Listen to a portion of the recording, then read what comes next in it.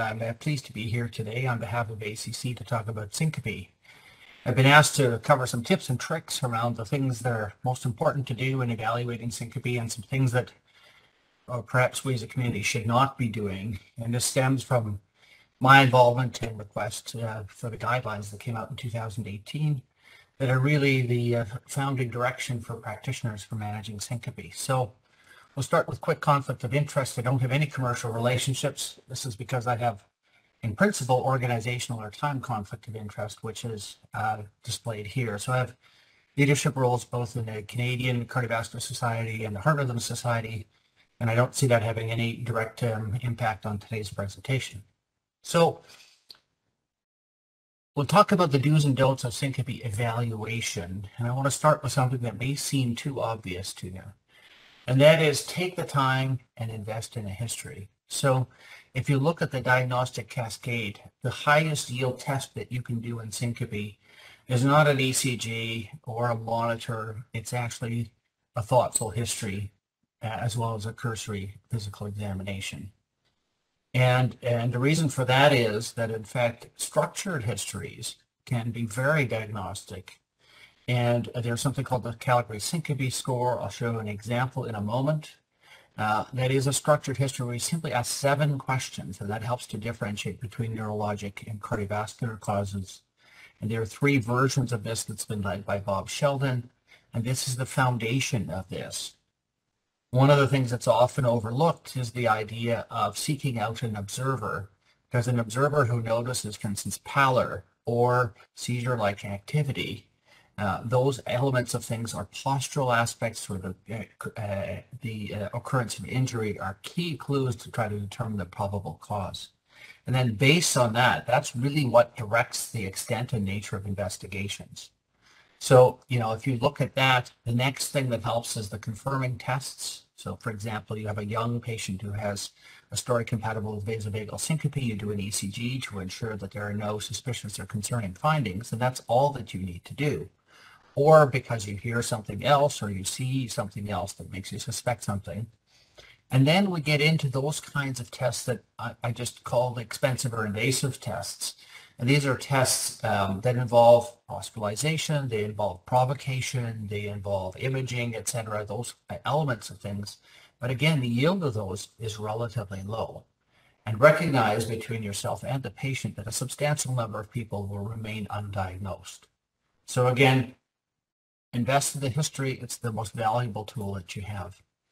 And so this is a good example of the guidelines co-director, Dr. Robert Sheldon, who went through the process of saying, what are all the questions that we ask patients who have syncope?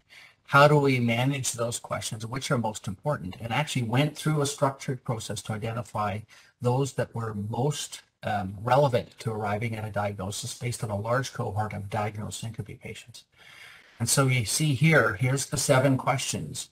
And if you have a positive score or a negative score, that directs you towards the question of either seizures versus syncope.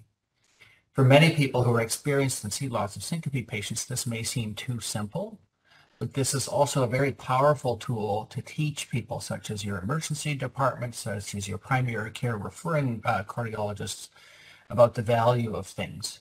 And so a good example would be diaphoresis points to vasovagal syncope. Head turning points to seizure, and so on. So these are key, simple things to teach that are quick, easy, and evidence-based. So the next thing is more around the question of what to do or what not to do. So this is in the don'ts, which is, in general, when you look at the evaluation of syncope, we invest less time in a history and much more time in diagnostic testing. And in fact, the yield of many forms of diagnostic testing that's done frequently is very low. So for example, doing a neurologic workup, in particular things like carotid Dopplers and imaging, has a very low yield. And even EEG, which is the meaningful differential diagnosis in patients with transient loss of consciousness, has a low yield. Limit cardiac imaging unless there's clinical suspicion. So an older patient who presents is a different question than a young healthy person giving a story compatible with vasovagal syncope. An ischemic workup and biomarkers can detect evidence of disease, but it's unlikely to be related to syncope, and they're very low yield. So in general, they're to be discouraged unless there's clinical suspicion that stems from the history.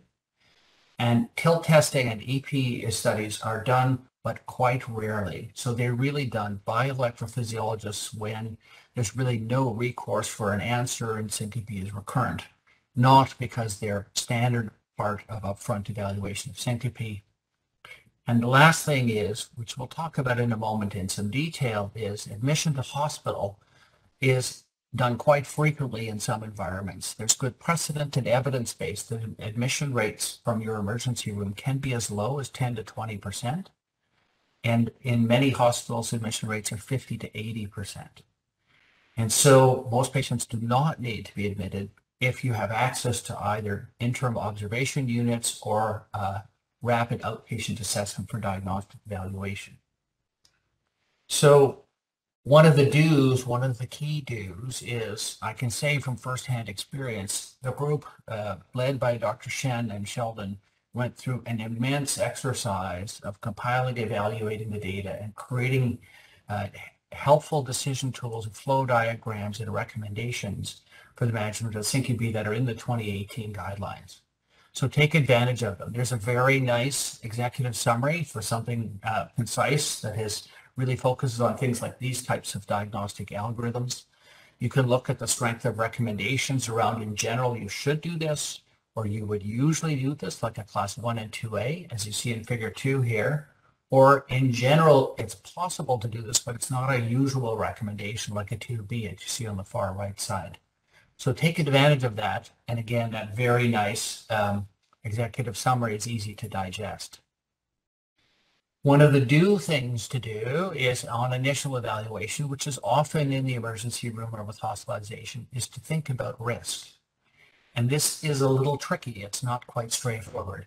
So from a risk perspective, I think the key things to think about is, if you look at those things that predict risk, these are emergency room developed parameters that are largely focused on prognosis, not on diagnosis. So for example, if you look at the short-term and long-term risk factors, most of them reflect basically comorbidities that are cardiovascular in nature. So on the one hand, these predict that if you have syncope and you have heart failure, your prognosis isn't good. The flip side is that the heart failure may not be the cause of syncope so much as the combination of ambient hypotension and hypotensive drugs. So I think in this situation, the thing to remember is, if you're gauging the prognostic implications for syncope, look at the comorbidity list. On the other hand, if you're looking for a diagnosis, you're going to need something more specific to the details that are within the history to try to establish concerns regarding whether this is hypotension, whether this is arrhythmia, whether this is related to life-threatening arrhythmias like ventricular arrhythmias, where, for instance, hospitalization, monitoring strategies, and electrophysiology consults are the mechanism by which to try to get to the bottom of that. The other thing I haven't gone into is this question about other comorbid conditions or cardiovascular conditions that are more occult, and we'll talk about that in a moment. These are other things where a careful history can be very helpful to raise suspicion about some of these less evident but potentially concerning causes of syncope. So one of the reasons I want to bring this up is because I'd like to focus somewhat on the young, to say there are some details in the young that are often overlooked. So one of my roles in life is I run a cardiogenetics clinic that's focused on inherited arrhythmias. And in that situation, we see individuals who have had syncope. And these are often younger middle-aged individuals where syncopes come up and someone has suspected something more concerning based on diagnostic testing or family history. And so investing a little bit of time in the young is very important. And so the first thing is, the majority of the time, particularly early in the phase of evaluation of syncope, most patients are going to have vasovagal syncope. A thoughtful history, typically a single ECG to ensure that's normal, is all that's necessary for most patients with syncope. And in fact, in primary care, the majority of patients with vasovagal syncope never get to a specialist. The second thing is, there are some details in the history. Again, a few simple questions can be very helpful to try to exclude or reduce the chance that you're missing something. An example would be long QT syndrome, or Brugada, or a latent cardiomyopathy such as ARVC.